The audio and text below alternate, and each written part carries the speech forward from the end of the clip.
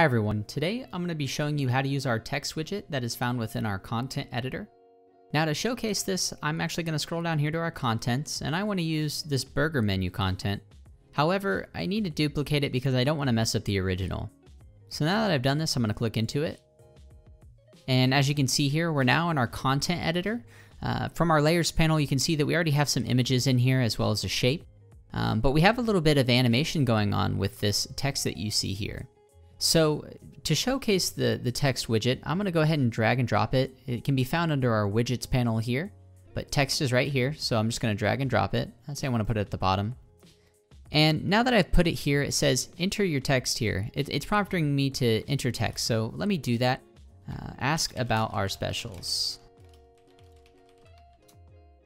All right, now that I've done that, say I didn't like where this was placed down here and I want to move it around. I certainly can. I can also resize, but say I don't want to align something exactly here or line it up myself. I want to align it exactly to the top. So I can do that with these presets. As you can see, align to top, and horizontally, I can align to center.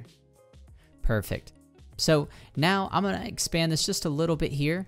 And so we can increase the font size. So I'm going to put it up to about 54 here. And I want to change my font family as well. So I can do that by clicking here, and let me find something that suits me. There we are. So now that I've used this font family, say you were an organization that wanted to use your own corporate branding and you have your own font style, you can certainly use that. First, you're going to be able to click this plus icon here, and that's going to take you into our file manager. From here, you can see I've uploaded many TIFF files, and how that's done is you just click this plus icon and then click upload, and then that's going to take you to your computer's files, and you can go ahead and upload that TIFF file. So let me exit out of this. And now I have my font, but I want to bold it because it's a little too thin, but I also have the option to italicize and underline. Now I can change my font color as well. I can look at recent colors that have been used, and I can also pick the color that I want. But say I want to get my color exact to what I have in my content, I can do that by using the dropper tool. So I'm going to click that and then click on this red here, and perfect, it matches now. So now that I've done this, I want to be able to space my letters just a little bit more. I can do that. That looks a little bit better. And you see how this has this outline here?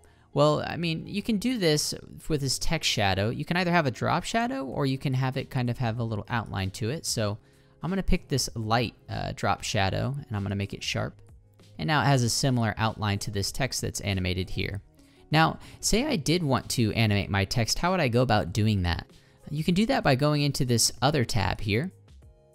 And now that I'm here, as you can see, there's this animation menu and it has repeat animation. As you can see, this animation is repeating and it seems to be pulsing as well. So that's going to be using our pulse animation.